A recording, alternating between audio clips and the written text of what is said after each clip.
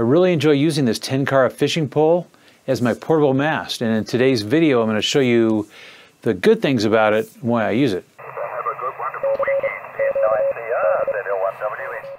Welcome back to the channel. My name's Kevin, and today I'm going to be sharing with you one of the accessories that I use when I'm out portable operating. This is the 10-cara fishing pole. The mast is called the Blue Sardine 80.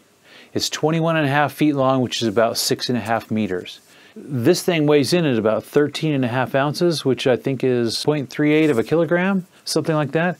The diameter of this thing is about an inch wide, and that's about, what, 25 millimeters? I could be wrong. Correct me if you want down below. That'd be great. This is a 10-cara Japanese fishing rod, and it's used for wading out into the water. It doesn't have a reel to it. You put some fishing line on the end of that thing and you cast it out into whatever body of water you're going to catch fish in. And as a ham operator, we're always looking for new ways to improve the hobby or make it better, lighter, and more efficient, and this is one of them. The rod itself comes with 11 sections. This is a telescopic friction twist locking extension. It's real simple to use, which is one of the reasons I like it. I've been out operating summits on the air or soda in cold temperatures, not less than 32 degrees, because I want to have fun. So I'll take it out there, and this thing actually handles it really, really well. So far it hasn't broke on me, but I have made a couple of improvements to this rod. One of the changes I've had to make to the rod is this end cap that comes off would fall off and get lost if I didn't tie a string onto it. I put a few wraps of string around the end of the cap and put some orange tape on it so I wouldn't lose it. Same goes for the other end. Wrap some string around it and put some orange tape on there so I have this secured. And this is really important because the first rod that I had, I didn't know any better, and that cap came off and it was gone.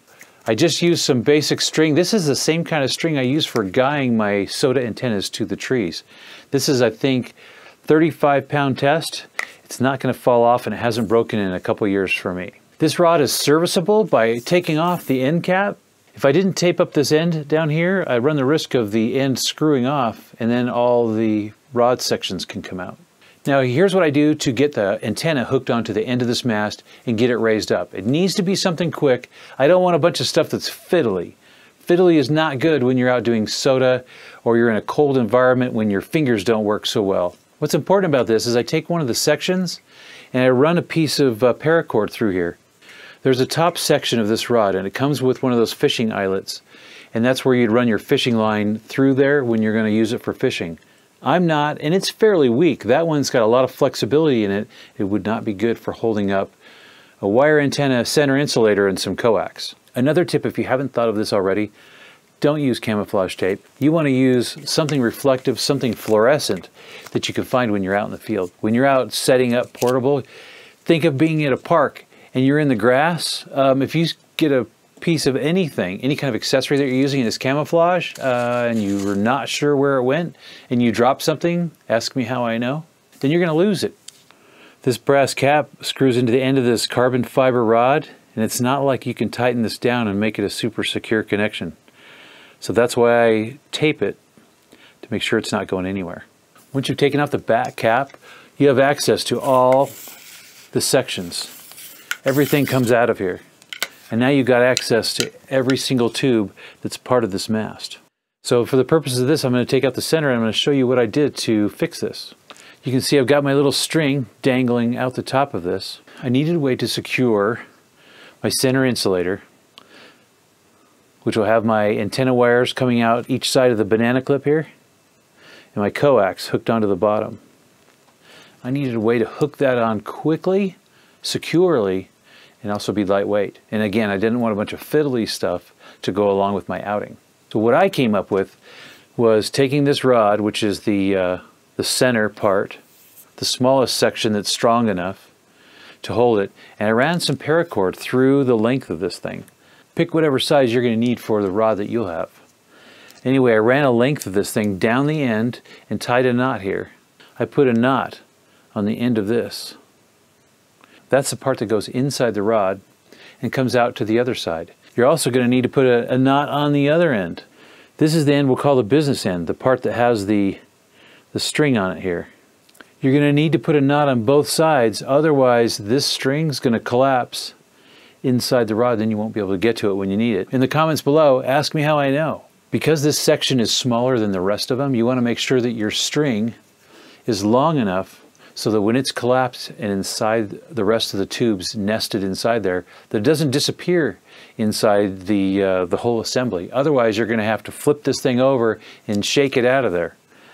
And it could actually get stuck. So it needs to be long enough to get access to when you need it. This way you only need to stick your finger in to grab a hold of it and pull the sections out. This makes setup an incredibly easy thing to do. I'm a pretty big fan of paracord. It's got a lot of uses. You can tie a knot in it and take it back out and reuse it for something else.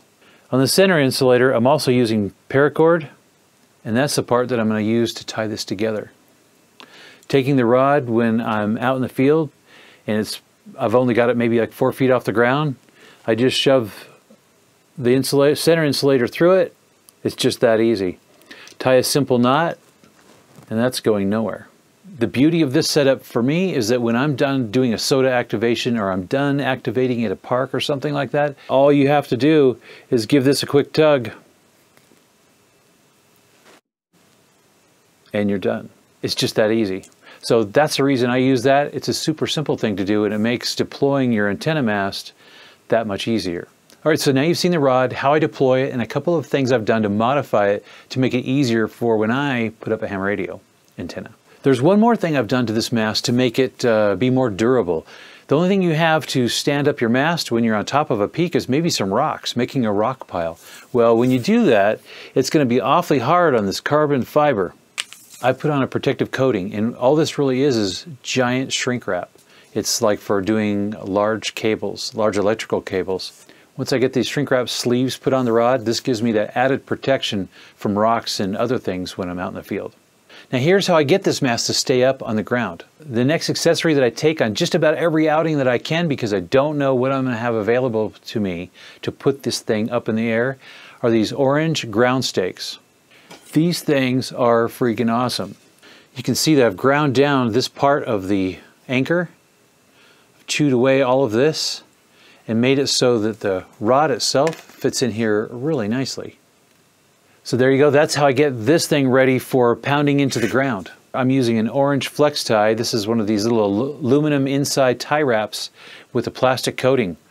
And I'll use that to tie around my rod. There you go. You pound that into the ground and you're golden.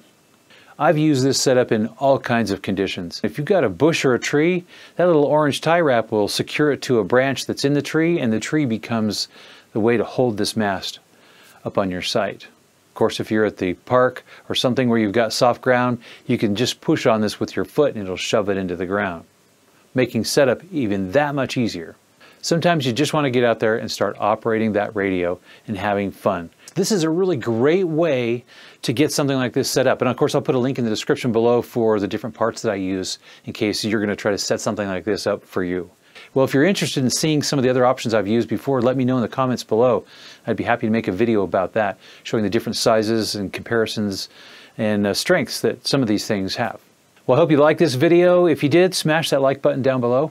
It helps the video and it helps the channel. And of course, if you're new here, consider subscribing to get more videos like this. Well, thanks for watching, and we'll see you next time.